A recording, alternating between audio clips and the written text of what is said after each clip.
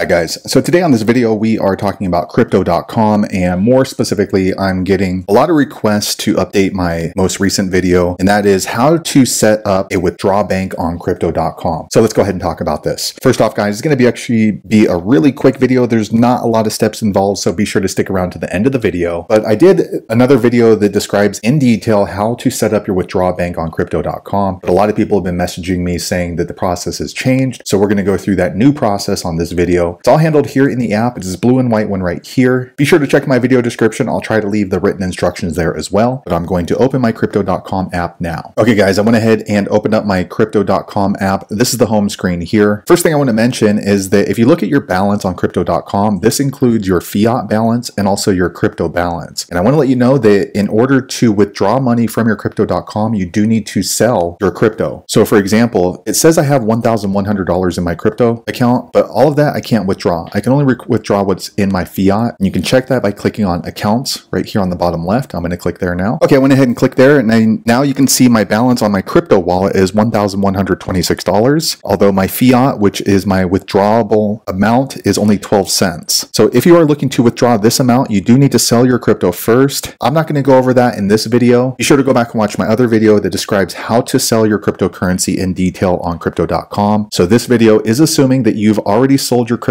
and you're trying to withdraw money from your fiat wallet. So in order to set up your withdraw bank account, you want to go ahead and click on your fiat wallet right here. I'm going to click there now. Okay, I went ahead and clicked there. Now we are in the fiat wallet. So whatever you see in this balance, that's the amount that you can withdraw to your bank account. But you do need to set up your withdraw bank in crypto.com. And how you do that is you set this button right here called transfer. It has a couple of directional arrows. I'm going to click there now. Okay, once you click there, then you get this pop-up down here. It says transfer fiat, where you can deposit or withdraw. Today we are setting up the withdraw bank for crypto.com, so we will click on withdraw. Once you click there, you want to go ahead and choose your currency. So my app is only set up for US dollars, so I'm going to click there. Okay, next the screen pops up. Another thing I want to let you know is that the minimum withdrawal amount for crypto.com is 100 US dollars, at least for my account. So that's why you will see insufficient balance right here, because I only have 12 cents in my fiat wallet. So if you're trying to withdraw less than that, it's just not going to allow you. So you need to either sell crypto and add into your fiat wallet, or you can't withdraw less than $100. But today what we're doing is we're adding a withdraw bank into crypto.com. As you can see, I already have my Chase account listed there. But in order to add a withdraw bank, you want to click on this button right here called add bank account. It's got a little plus symbol next to it. I'm going to click there now. Okay, next this screen pops up. This is a company called Plaid. So a lot of financial companies or financial apps use this service, and basically it helps protect your privacy from crypto.com, getting your username and password or data. But do keep in mind that Plaid does store that information about you, but this is a pretty common app to use. You can read through their privacy policy and the user agreement down here. For me, I'm okay doing it. That's actually the only way that I know you can connect to crypto.com, so I'm going to click continue. Next, what you want to do is go ahead and search for your bank through this list of banks. If you don't see your bank on there, you can go ahead and click on this line right here, don't see your bank, search instead. Once you click there, it's going to bring up the search bar, and you can just type in the name of your bank and it should pop right up, and you'll want to click on it. So today I'm going to connect my Wells Fargo account, so I'm going to click there. All right, next they are asking me to enter my username and password to Wells Fargo or to whatever bank that you bank with. And Plaid does use that information to log into your bank account, so that way they can verify that you are the owner of that account, also that your names match. So I'm going to enter in my username and password off screen. Okay, I went ahead and entered in my username and password. I'm going to go ahead and click submit. Okay, next Wells Fargo is asking for me to verify my identity with the information that I have on file with my Wells Fargo account. Now, depending on which bank you're using, it's going to be somewhat of a similar process to this. I did this with Chase and they wanted to email me. So for Wells Fargo, it looks like they want to either text me or call me to verify it's me. For me, text message is easier, so I'm going to click on this text and I'm going to click continue. Okay, now Wells Fargo did text a code to me, so I'm going to enter that code in right here. Okay, enter the code in. I'm going to click submit. Okay, next Wells Fargo is asking which account I would like to connect to my crypto.com account. I only have one, so I'm just going to choose that and click this continue button down here. Okay, just a few seconds later, this screen pops up, and now as you can see, my Wells Fargo account is added as a withdraw bank to my crypto.com app. So now once I meet that threshold of 100 US dollars in my fiat wallet, I can go ahead and withdraw that into my Wells Fargo account. So there you have it guys. If you're looking to add a withdraw bank to your crypto.com app, that's the easiest way I know how to do it. If you know an easier way, be sure to leave a comment below. Let the rest of us know how you did it. Hopefully you found that video useful. If so, click thumbs up or maybe consider subscribing to my channel, and I hope to see you on the next video. Thanks again for watching.